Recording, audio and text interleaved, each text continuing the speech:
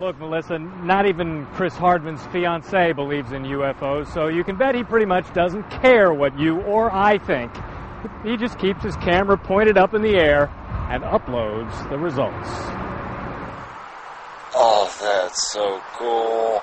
Now showing on YouTube, Saturday's close encounter with something in the sky over Houston. Most of them are either triangular in shape or kind of a teardrop. Chris Hardman says they're not stars, planes, or space stations, and this one... Wow, that's amazing.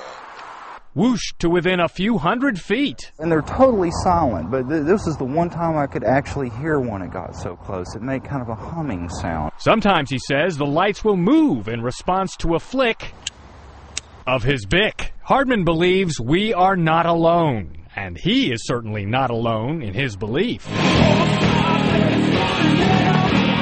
Rocker Sammy Hagar's guitar sports an alien for a reason. Hagar says they made contact with him when he was about 20, even downloaded music into his cranium. They didn't come into my room. They were parked up on a hill up behind my house about 12 miles away, and they were connecting into my brain. To local alien investigator Daryl Sims, it only makes sense that our universe would be piloted by a higher power. It's not likely that if we want to refer to this as a cosmic bus, that there's not a cosmic bus driver. The Mutual UFO Network's database chronicles 23 sightings over Harris County so far this year.